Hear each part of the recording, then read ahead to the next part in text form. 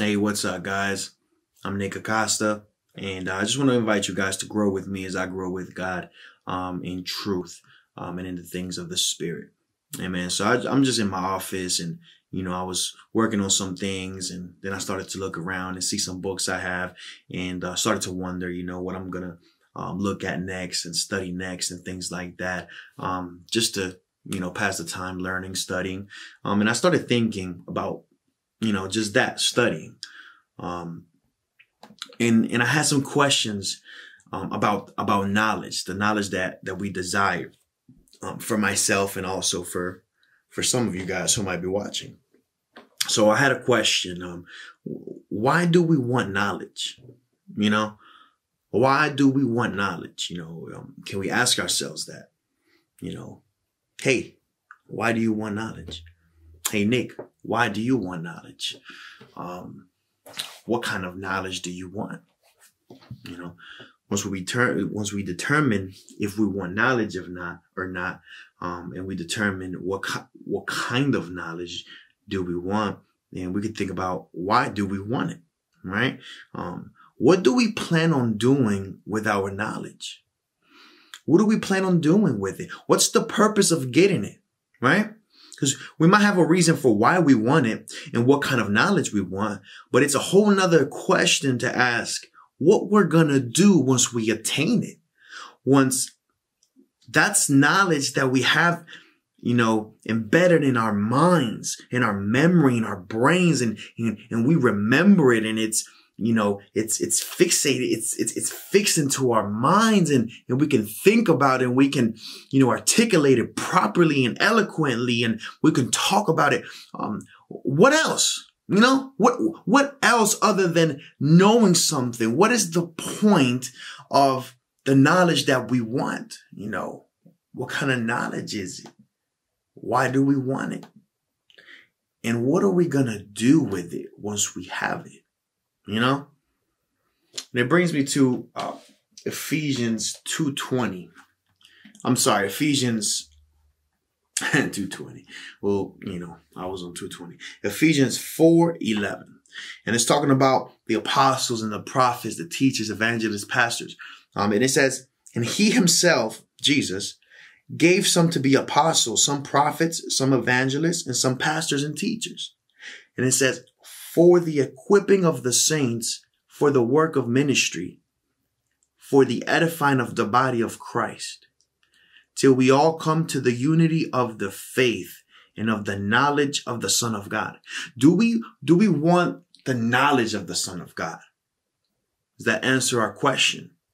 And why do we want it? Well, right here, the Lord wants us to be equipped. The Lord wants us to have knowledge, to have understanding of something, right? For what purpose? Ephesians 4:11 and 12 says that it's for the equipping of the saints. Well, once we're equipped with something, what are we going to use it for? What are we going to do with it? Does the knowledge that we want involve talking about it? Or does it involve doing something with it? Because right here in Ephesians 4:12, it says, for the equipping of the saints, for the work of ministry. We are to be equipped for the work of ministry. So we ought to be working something, doing something. And it says ministry, some type of ministry. It doesn't have to be the exact same ministry as me, but some type of ministry. Ministry means service. To minister means to serve, to freely give what you have freely received,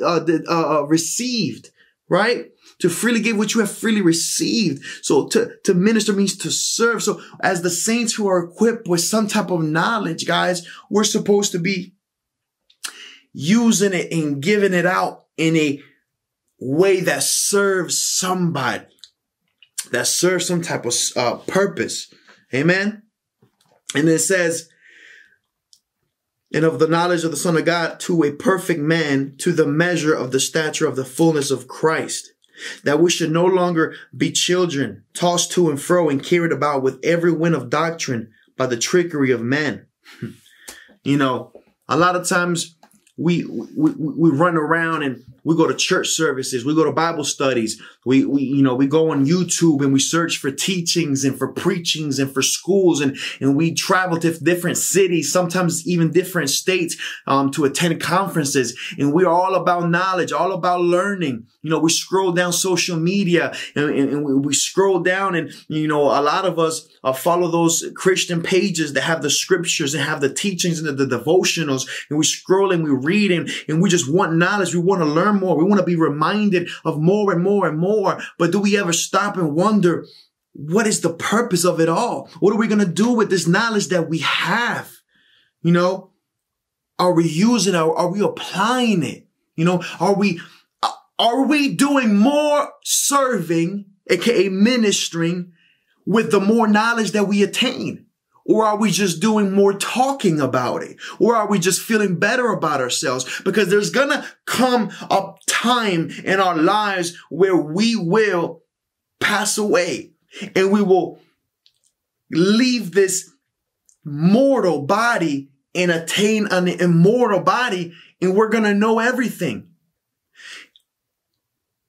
In that time, right before we pass away, it will be a horrible, very horrible thing to think, wow, I spent my whole life, if not most of my Christian life, most of my time as a born again believer, as a child of God, reading the Bible, reading books, attending conferences and church services, and the ones on Wednesdays too, and the ones on Sunday nights too. And I got knowledge and knowledge and knowledge. And now I came to the point where I'm actually going to know all the things that the Lord will allow me to know, as somebody with a glorified body who's going to live forever with the Lord. And I just realized that I worked so hard to get knowledge that I basically never used. It's going to be horrible, I was just thinking about that. I don't know. How do you guys feel about that? Are you using the knowledge that you're getting?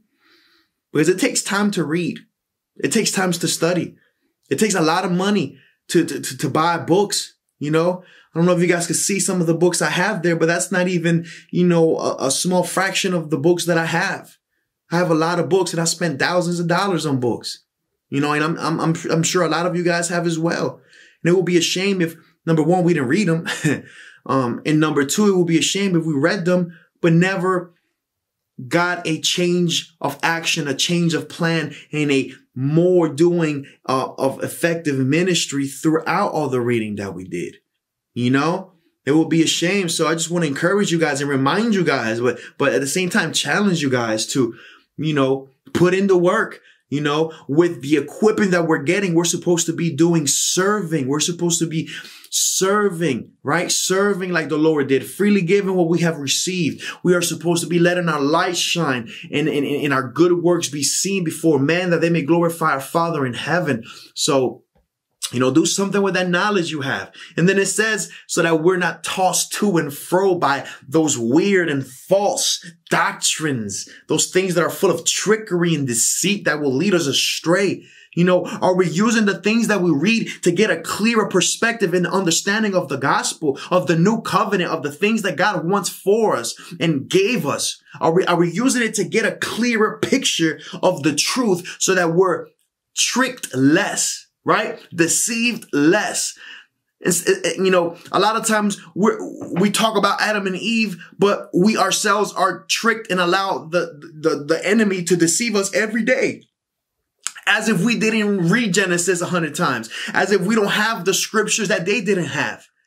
As if we don't have the Holy Spirit that they didn't have. You understand? So it's like, wow, we know that the enemy tricks and deceives people through false statements, through, deceitful, cunning phrases and lies that sound good and smooth like honey, but at the end of the day, they're poison because they lead us away of the truth of God. And if we're getting so much knowledge, shouldn't we at least be getting, stronger and better at not being deceived by the enemy, not being tricked by our own flesh and lustful desires? Shouldn't we, not even pay attention to a lot of these preachers and messages that are out there and that are on Christian TV and stuff that are just so jacked up and so non-gospel, that are just so not Jesus, so selfish and full of pride and full of the lust of the flesh, you know, full of greed and love of money, you know, shouldn't we even just grow to a place with all the knowledge that we have, guys, to a place where we're no longer paying attention to the lies, no longer being tricked, and no longer accepting or tolerating a lot of the stuff that we do accept and tolerate from our own minds, from our own flesh, from the enemy, and just from the stuff and the preaching that we listen to. Amen. So, you know, what are you doing with your knowledge? Ask yourself that. What are you doing with it? What kind of knowledge is it? Why do you want it? And what are you doing with it? With the more knowledge that you get, are you doing more talking? Or are you doing more serving, more ministry? Ask yourself that. Okay. Are you doing more refusing and rejecting of lies, refusing and rejecting of false doctrine, refusing and rejecting of the trickery and the deceit of the enemy? Are you doing that? We've got to ask ourselves that. What are we doing with our knowledge? Amen. Why are we being equipped as the saints? For what? For what type of work? It's for service, guys. It's to serve God. It's to serve each other. It's to serve even unbelievers with the truth. Okay? With the reality of the gospel. Right? With the truth of the Lord, that they need to be born again, just like we were born again. Okay? All right? So, we should be doing more serving, guys. And, you know, that's all I was thinking about. I hope this helps you. And, yeah, I hope you dig deep into the word and into some books and stuff. But do it with a purpose. And I pray that purpose is more than learning, that it's for serving. It's for doing. It's for changing the world around you. Bless you guys. Thank you for growing with me as I grow with God. Love you guys. I'll see you next time. Bless you.